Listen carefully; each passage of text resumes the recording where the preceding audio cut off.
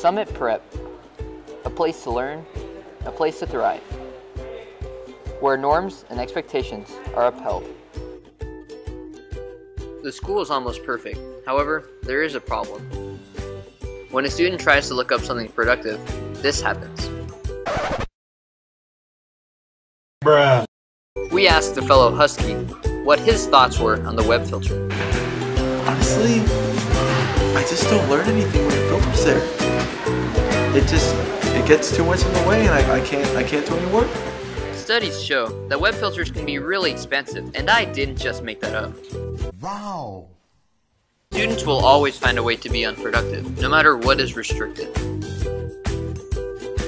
Censorship makes students feel oppressed. Say no to the web filter. Say no to student oppression.